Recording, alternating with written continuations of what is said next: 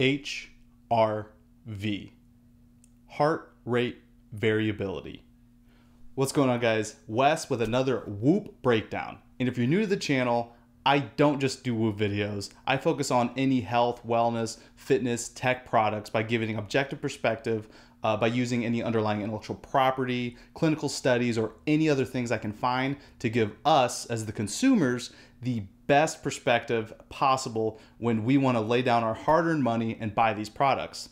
But once a month, I'm dedicating a video to what I think is the most innovative and best fitness tracker out there today, and in hopes that we, using the device, can better understand and interpret our data. That way we can become healthier individuals all around. So today's video is about HRV. And if you're not using a Whoop strap, there's a good chance that your fitness device doesn't track it. And if it does track it, it's got some inconsistencies day to day, or it's hidden deep in the app, like the Apple Watch, where you actually have to go hunting for it in the iPhone app. All right, so let's get into it. Why is HRV important? I'm sure you know what heart rate is. So if you have a BPM of 60, that means your heart is beating 60 times in any given minute. But it's not beating on the second every second. There's a variability in between. And why is there variability? The parasympathetic and the sympathetic. The parasympathetic is responsible for the conservation and restoration of energy in the body. It's responsible for things like digestion. And then we have the sympathetic, which is our fight or flight response. When we're working out, it's going to increase the heart rate, where parasympathetic decreases the heart rate. And because these two systems are in a constant battle fighting for energy in our body, we're always going to have variability in our heart rate. And when one dominates the other, for example, if we're working out, we can expect the sympathetic system to have more control, and that variability is going to reduce in our heart. And then if we have Thanksgiving dinner, our parasympathetic is going to take control, and we're going to lower our HRV. And also things like mental stress can have effect on this because of your increased cortisol levels. That's going to really dominate one of the systems over the other. So there's this constant battle between these. So in understanding all of that, it's got to be the miracle metric when understanding day to day, because if your body's too stressed, whether mentally or physically, you're going to expect a low HRV. If your diet is bad, if you're not drinking enough water, you can expect a low HRV, because these systems are very sensitive to what we're doing to it day to day. And because of that, it's the reason why Will Ahmed, the inventor and founder of Whoop, made it the focal point for the Whoop strap. Now, one important thing to understand is that HRV is very individualized. And when using things that can compare yourself to others, like when you're looking through the statistics of the Whoop strap and you're in these groups, you can't compare your HRV to another person, because there's a bunch of reasons why your HRV may be different from others. A big thing is genetics. There's also whether you're male or female, and your age. As we get older, our HRV is going to decrease because of the degradation of our bodies. So let's get into why the Whoop strap is the best for this. Number one is recovery score. HRV is one of three metrics that make up Whoop's proprietary recovery score. It's going to be the resting heart rate, the sleep performance, and then HRV. And in doing this, you can compare it day to day, because when you get the Whoop strap, what it does is it does a lot of calibration to set a baseline of this metric. Because if you're using another device and you just see an HRV number, well, how does that compare to the previous day? Or how does that compare to my overall health? Well, because it's a metric that is enveloped into this recovery score, that gives us an easy to see and plain as day metric to see how our performance is being affected day to day. Number two is third-party validation. Now, if I browse the forums of Reddit, I can see that a lot of people have issues and question the heart rate. Well, that's going to be an issue because of how these smart devices, including what I think is the best smartwatch out there, the Apple Watch, measure our heart rate. And it's not actually measuring the beats in our wrist. It's through something called this is a very hard word to say, photoplethysmography, or much easier to say PPG, because I don't even know if I said that word right. And what it does, it measures the blood in our skin by the LED lights, and it takes it as feedback, and it does a lot of interpretation of what your heart rate is. But one thing's for sure about the Whoop strap is that it's gone through third-party validation that has been confirmed Number 3 is exactly how the Whoop strap measures HRV. And that is a consistent day-to-day measurement in the last stage of your slow wave sleep. And why does it do that? Well, stepping back from the Whoop strap, when I was using the Apple Watch and trying to measure my HRV, it was done any which way throughout the day. And it's done through the breathing app because you got to sit still for it to take a consistent measurement of your HRV.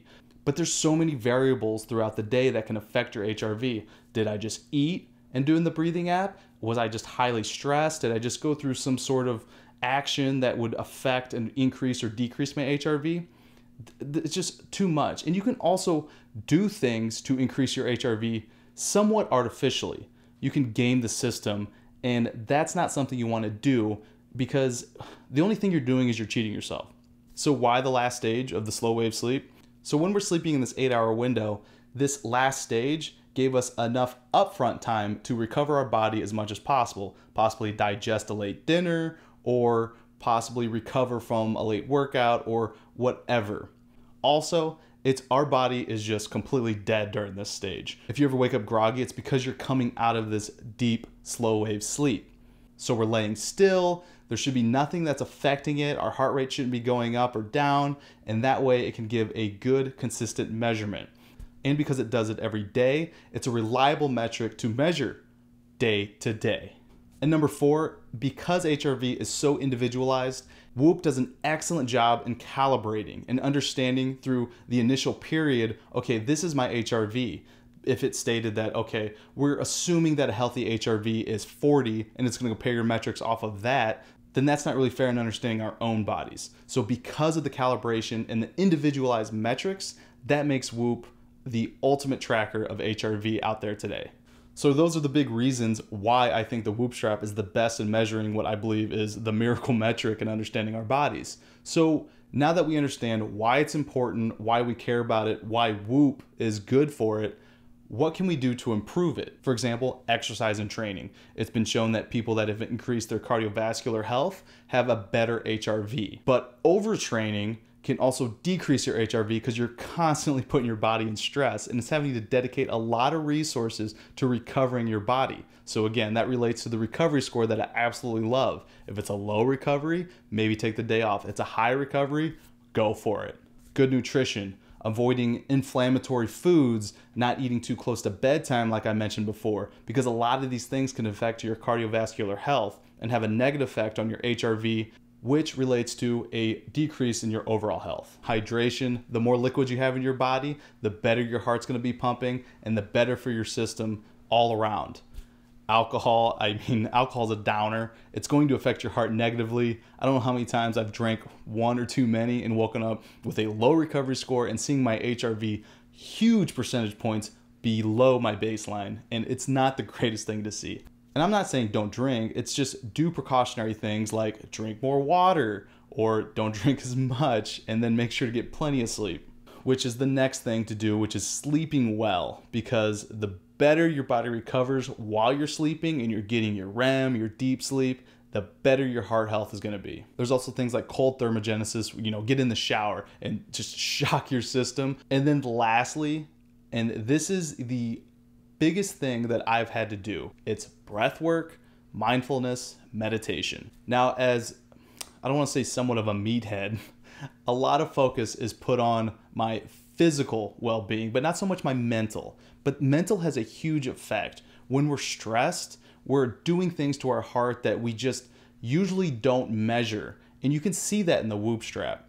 So one thing to do is just to take deep breaths, work on that mental health, meditate, and even take a gratitude journal, because when you're rushed with endorphins, your heart health is going to improve. And that's it. Before the Whoop strap, HRV was kind of a side thing that I would see, but I never fully understand how it can be related. I mean, there's a lot of clinical studies out there that are showing it's related to mortality and morbidity as well. If you see a lower HRV in a patient, there could be indications of some issues with the heart. And they're continuing to do more and more research on that. The biggest issue has been the day-to-day monitoring of someone's HRV. And one thing that we as people do, and our mind is really good at, is compensating. We may wake up and feel amazing, but then we look at our HRV is low. So then we're thinking, well, there must be something wrong with the Whoop strap. And we have to exercise a lot of humility and rely on the metrics, because they are, for the most part, going to be pretty accurate. Now, there's going to be some outliers out there, I fully understand, but we can't assume that something's wrong with the strap just because we feel different. It's just how our bodies work, of the overcompensation. It's a survival method, and we're becoming bigger, faster, stronger, and living longer than our ancestors because we're having a better understanding of our bodies through devices like this. So again, if you like this video, hit the like button, hit the subscribe button if you loved it. There's going to be once a month videos. The next one's going to be a recovery score to talk about the two other things of the recovery score, which is resting heart rate and sleep performance in conjunction with HRV. And I'll be going more in depth into that, but there's also going to be other reviews. Like, I'm going to be reviewing exactly why the Theragun is an innovative product when it comes to massage guns coming up. I'll be reviewing this chair and a number of other things. If you have any suggestions or questions, hit me up in the comments. Follow me on Instagram for more content and more interaction. And that's it. Later.